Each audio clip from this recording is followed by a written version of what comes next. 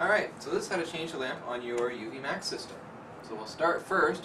You want to shut off the water to the system, make sure that there's no water running through it.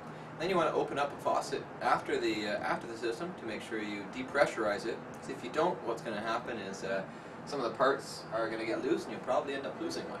So after the water is all shut off, you're going to unplug the power supply. Take the cord out there. You usually want to let this sit for a couple of minutes, as the lamp inside will be very hot. Then the next thing you want to do is remove this cap,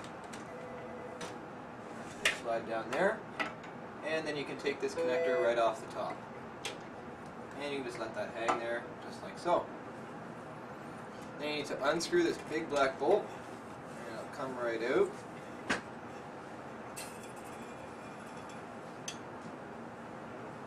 And this here is your lamp and sleeve. Now to remove the lamp, you just want to grab the inner black piece and twist counterclockwise, and the lamp will come right on out. Now this time it's usually a good idea to clean your sleeve.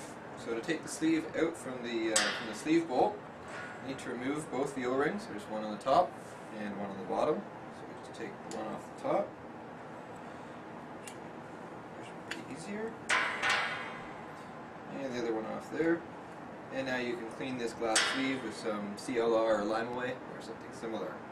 And then to reinstall it, exact same opposite direction. Put the two O-rings on,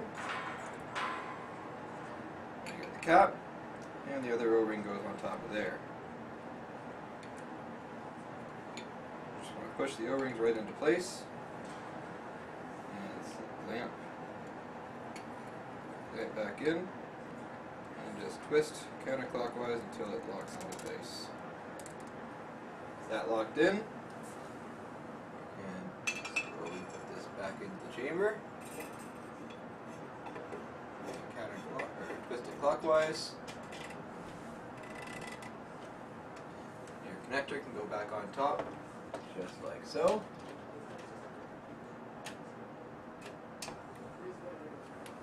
And you put the cap back where it was, where it belonged.